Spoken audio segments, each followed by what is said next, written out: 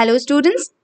So as you all are very much aware of the question paper pattern by now, if you don't know, please watch the video, please understand the pattern, because if you don't know the pattern, your preparation will not be enough. You will not prepare according to this. So this is the set pattern. The question paper will not deviate from this. That is section A 40 mark, that is 15 mark MCQ, is question number 1. Question number 2, 25 marks, which consists of all the 5 type of questions that I've added here. In this, I have made questions from the previous years in the form of videos, with solutions also, without solution also. So try to do all of them if you haven't done yet. I have also come up with all the possible diagrams, either diagram based or diagram drawing type of question, all the possible ones. Again, I have shared with you through videos. So make sure that you watch that as well.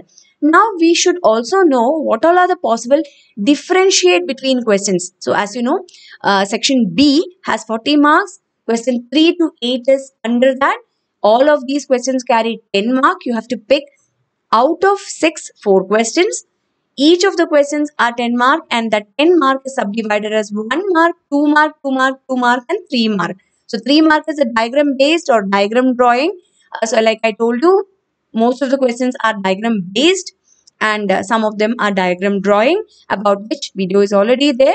Now we are moving on to this, that is, among all the possible terms, which all can come as differentiate between. So from all the chapters, I have come up with around 45 of them. So please make sure that you study the differences between these terms.